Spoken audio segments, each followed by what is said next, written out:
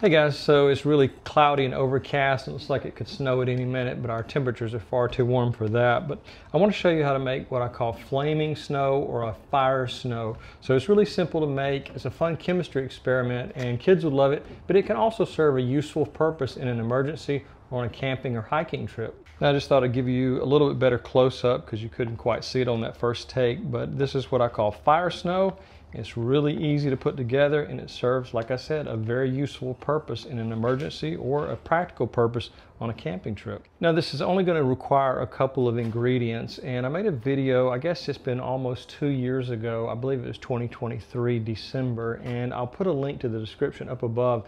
But if you want to make your own fire snow, you can do it without any cost on one of the components you will have, or you may already have it around your home, but calcium acetate is what we need, and that's what this in this bag right here is, calcium acetate. But you can make your own, so it's not complicated, it's not dangerous, it's just something that takes a process to make. So take a look at that video link there if you don't want to purchase it. If you do want to purchase this, I'll put a link in the description down below. Now as far as this calcium acetate, we need 1 part calcium acetate, so I'm just going to take a measuring cup, and I guess I'm going to do about 1 cup, 1 even cup into our mixing bowl. And there's a very special way of dissolving this into our product. It needs to be warm water. You can't put it directly in another component, which I'll talk about in just a second, but you need to take 1 part calcium acetate. I don't think we're quite full there. I want to go to the 1 cup mark. So I'm going to put the exact ingredients or the exact mixtures down below, but there is a little bit of play there. It's not exactly precise depending on the quality of your calcium acetate and some of the other ingredients. So that's our first ingredient, is 1 solid cup of calcium acetate. Now next we need to mix the calcium acetate with warm water. So we're going to do 2 parts warm water. I'm going to mix it first with warm water, and then I'm going to get a stir stick and mix that up, and then I'll add the 2nd cup after I've did a little bit of mixing here. So the first thing I'm going to do is I'm just going to take an old paint stick and just stir this for a few minutes.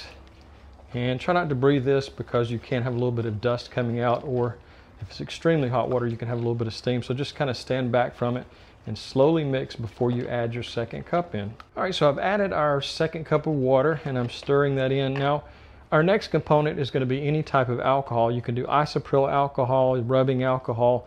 You can do 99%, 91, or even 70, but in this case I'm going to do a very specific type of alcohol, and that is denatured alcohol, and I'm going to add 2 parts denatured alcohol to our solution. Now as I said, I often use this denatured alcohol in a lot of different stoves I have, homemade heaters, homemade stoves. So we're just going to add, as I said, 2 cups of this. Try not to make too much of a mess there.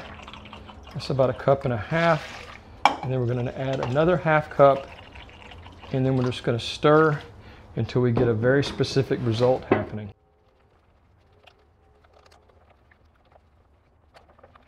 Now as you can see, once we've did some mixing, we start getting this really white gel-like substance, and it will thicken up over time. And I'm going to show you the first batch I made earlier today. It is as thick as snow, as you can see. And it was a little bit thicker when I first mixed it, but there's a little bit of variations in the formula. Like I said, it depends a lot on the concentration of alcohol, how good is your calcium acetate. So just remember there's going to be some variables, so you may have to do a little bit of experimentation when you go to make this fire snow or a flaming snowball. Now the way I like to store this is I like to have a container that has a lid where I can completely seal it, and then I can use it as I need to. But before it becomes a really thick gel, I'll sometimes just pour it up in this old ice cream container, and I save all sorts of containers. And so it's going to thicken, and you can actually leave it out and let it thicken, let the alcohol evaporate just a little bit, and it'll become a little bit more like a gel. But you'll need to make sure you label this as to what it is, because it definitely looks like it could possibly be ice cream. But this, once it sets, it's going to be very thick. As I showed you earlier, the first batch I made is extremely thick, so it just sticks to my paint stick just like snow would. So that's why it's referred to as flaming snow or fire snow, because it resembles snow so much. So it's really a fun project, but I'm going to show you some practical uses for it in and around the greenhouse, and something you could also use on camping or hiking trips. Now this is the formula I'd made in that video, and it's actually been in this container for well over a year, going on 2 years.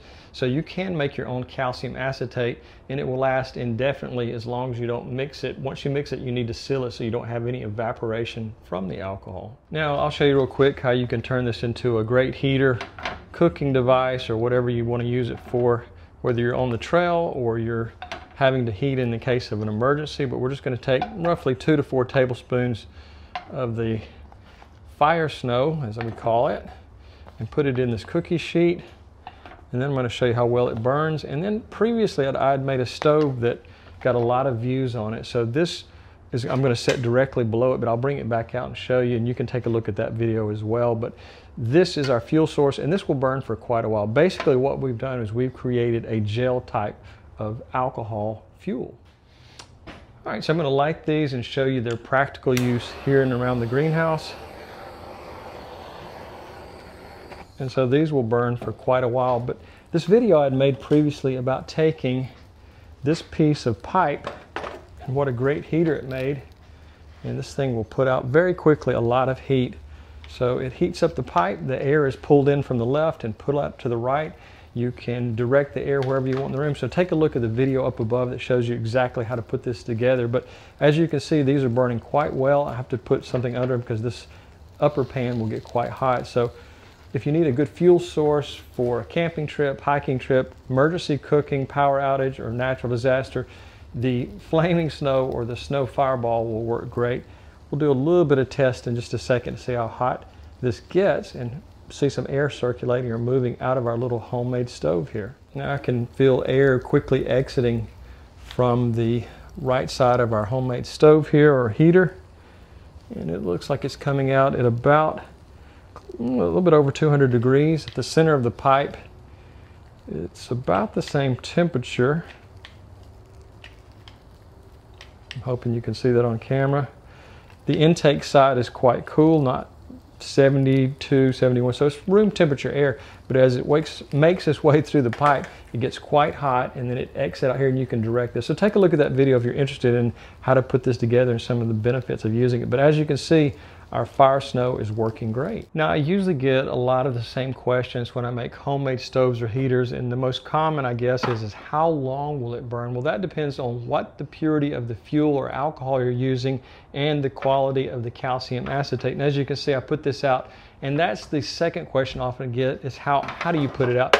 You basically just cover it and then smother the oxygen out of it, and then it'll stop burning pretty quickly. Of course, you want to be very careful. Use your carbon monoxide detector, smoke detector, have a fire extinguisher handy. So it's just common sense stuff when you're dealing with an open flame. But if you have a power outage, an emergency situation, if you're on a camping trip and you're surrounded by wet wood and no way to light it, having some of this in your backpack will be a lifesaver. So Fire Snow, or flaming snowballs, whatever they call it in chemistry class, it really works great, and it will last indefinitely as long as you keep it in a nice tightly sealed container that won't allow the alcohol to evaporate too much out of it. Now I can almost bet I know what the last question might be, and that's the safety of using something like this. Well, there's always the chance when you have an open flame that you could have carbon monoxide, and there's the dangers of an open flame, but sterno is basically what you're making here. You're making a gel type of heat, and if you've ever been to a buffet restaurant, or if you've ever went to a wedding, they're almost surely keeping the food warm with sterno canisters, and they're used inside. So somebody had asked me before, are you not supposed to use sterno inside? Well, they're used inside all the time at big events and where there's a lot of people, and it's usually, like I said, just to keep food warm. But there's a lot of other uses you can use the Fire Snow for, which is making food, cooking, heating, and just keeping it stored away safely is the key component, making sure it's out of reach of kids. Now this was a kind of a heater I'd made, I guess it was either last year or the year before, but this original idea came out of an outdoor magazine, and basically I've put in some of our homemade Fire Snow in there, and it will work great as a heater. If you want to take a look at how to make this, it's basically just a cake can, this is like a pineapple juice can, and there's a couple more components I've put in there along with this handle that makes it safer to open and close. And see, I'm almost running out of fuel here on my lighter, but there you go, it's burning. I hope you can see that. A little bit of a flame going there. And so this is a very, very old heater I saw in one of my dad's outdoor camping magazines from years ago. And so take a look at the video linked up above and you'll see how to make this little simple heater that works great for camping or emergencies. You keep it in a pantry, and whenever you need it, you'd have a way to heat pretty quickly, and you could actually cook just a little bit on top as long as you don't have too big of a container. So guys, this is a really fun thing to do when you have really cold weather moving in and you just want to make something as a backup or emergency heater. If you're planning a camping or hiking trip, having something like this could be great. Just have it in a sealed container. It won't spill out into your other things like clothes and your camping gear. So take a look at that video, or one of the 3 videos I've linked there, and I think you'll find something interesting in either one of them. If you like the video and you really want to help the channel, a thumbs up would be greatly appreciated. If you have a question, I hope you'll become a subscriber first, because I always get tons and tons of questions, and I put the people who are subscribers, I can filter them and I put them to the front of the list. So guys, I really appreciate you watching, and have a great day.